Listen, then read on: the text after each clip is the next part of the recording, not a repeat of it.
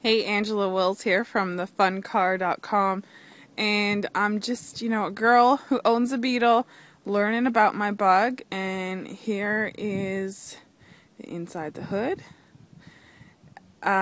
What's been happening is a light's been going off for the coolant. I wasn't sure what it was, but I looked it up in the book and it says to check the coolant because it may be low. It goes off as soon as I start the car, so I know it's not overheating because it's freezing here in the Canadian winter, so you can see lots of snow. So I decided I better check that coolant level, and it is low. You probably can't see it on here. It's underneath, and there's a, let me see if I can get it for you. There's a spot down here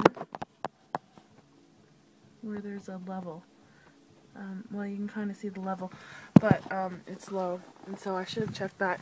And I just did a post about winterizing your car, and one of the things you should do is check the coolant levels, which I did not do before winter.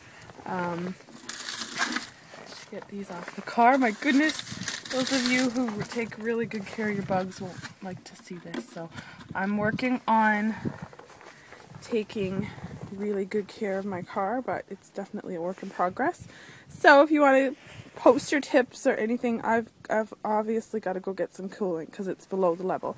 So I'm pretty happy I figured that out on my own, and I didn't take it to the mechanic once the light went on, which is what I would have done in the past. So I think I just need to get that up above the minimum level, and should be good.